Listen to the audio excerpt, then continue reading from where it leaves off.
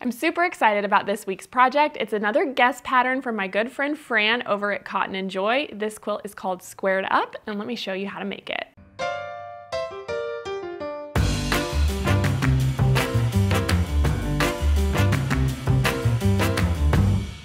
All right, this quilt is truly beginner friendly. It's quick and easy, but gives you a beautiful modern result. So first up, pick up the Squared Up pattern by Cotton & Joy. It's available here at Missouri Star, and it will walk you through 4 different sizes as well as different layout options. I'm just going to show you what I did today to make the throw size, which measures 60 by 71. You're also going to need 2 yards of background fabric for that size, and you'll need 1 package of 10-inch squares, which is why I chose this size, because there's only 2 that you can get out of 1 package of 10-inch squares. They're all pre-cut friendly though, so keep that in mind. And we're only going to use 30 of those squares today. I also used this beautiful main print for the backing. Whatever print from the collection you choose is going to be beautiful, but this one was my favorite. So let's dive into making this. All right, so first up, we are just going to grab a 10-inch square. I've got this beautiful pink with these lunar moths. I just love all of the prints in this line. And so to make this quilt, we are just going to make 3 cuts across our squares. So I'm gonna make the first one here, and then slide this one over. And then here, and so these are the pieces that we need. And then in between these, we're going to be putting a sashing strip. So I have those cut and ready to go, and they measure the same length as our pre-cut square.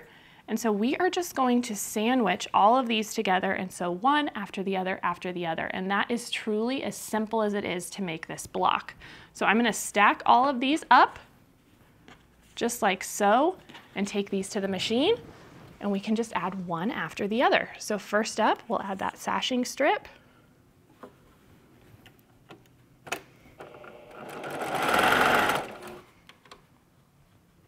Just make sure everything stays lined up.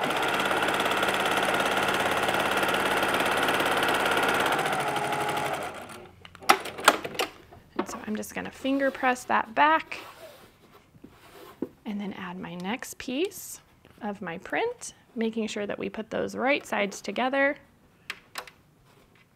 and keep it all lined up all the way down.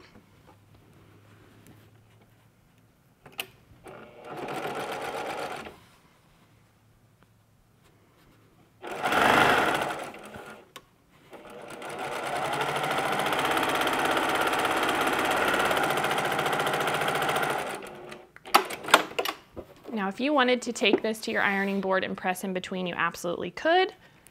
This works well enough for me. So we are just going to keep adding these until our block is done.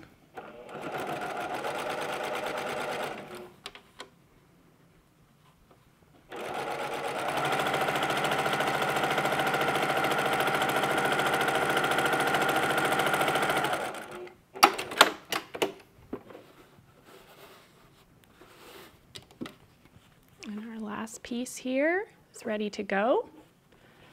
So again, we just want to make sure everything is staying straight.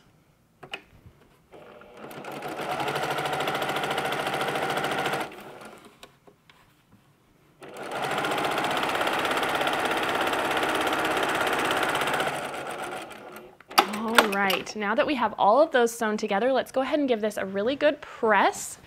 Here at the pressing mat, I'm just gonna roll these back, just like so.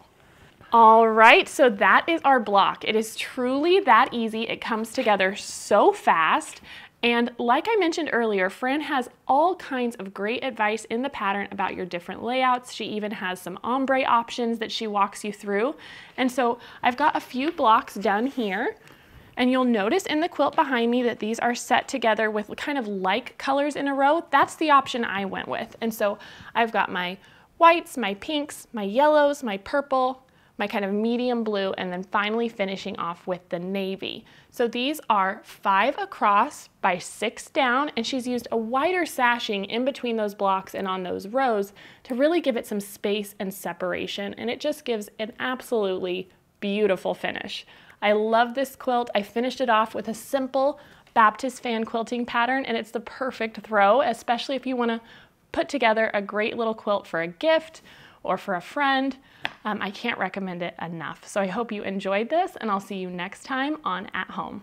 Hey everyone, it's Misty. Thanks for watching At Home. If you aren't already a part of our Missouri Star family, be sure to subscribe and hit the bell if you want a notification every time we release a new video. I'll see you next Monday on the newest episode of At Home.